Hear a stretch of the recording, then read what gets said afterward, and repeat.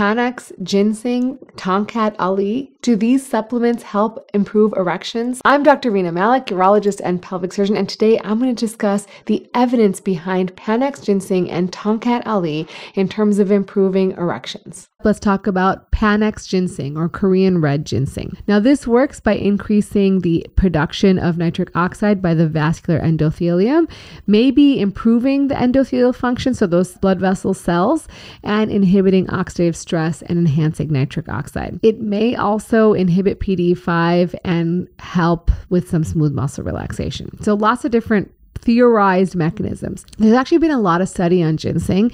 There's actually a Cochrane review and 5 randomized controlled trials ranging from 2 to 3 months in duration, anywhere from 800 milligrams daily to 3,000 milligrams daily.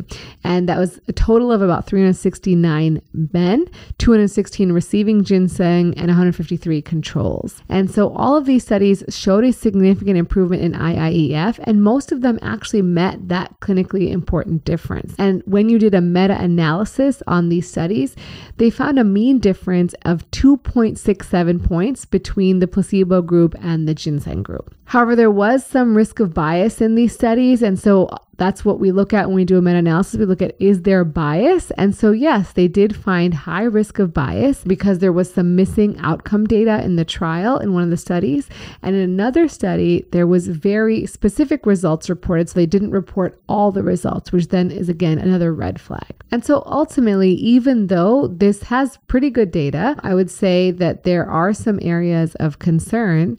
And again, there are some side effects, most commonly insomnia and headaches. Now, in the Cochrane review, where they included randomized controlled trial as well as what they call quasi-randomized controlled trials, they found a mean difference of 3.52 points. Now, that's higher than what I found in my research, but they called this a trivial effect on erectile function. I think trivial depends on how bad your erectile function is at starting, and that may be really great for someone with mild ED, but not great for someone with moderate to severe ED. Other less commonly reported symptoms can include breast pain, increased heart rate, change in blood pressure, headache, loss of appetite, GI issues, itching, dizziness, or mood changes. And if you have an autoimmune disease or transplant or diabetes or heart conditions, you want to be careful taking anything like this because it can speed up your heart rate and it can interact with antidepressant medications and medications that are processed by the liver. All right, Tongkat Ali is our next supplement. Tongkat Ali, also known as long jack, is named Uricoma longifolia. And it's an herb found in Malaysia, Indonesia, and Thailand. And it's thought to be beneficial for testosterone boosting as well as maybe infertility. And I've actually made a review on this on my YouTube channel. So if you want to just review that data, you are more than welcome to. But today we're going to talk about, as I mentioned, how it helps erectile function. And in terms of sexual function, it's thought that there's 2 mechanisms. One is that it may cause relaxation of the muscles and preventing contraction, and it may have some PDE5 inhibitor mechanisms. Now, there have been 2 randomized controlled trials looking at the evidence for sexual function, specifically erectile function. And in one of the trials, it was a 3-month duration and one was 6 months in duration. And they received 200 milligrams in the 6-month study and 300 milligrams daily in the 3-month study.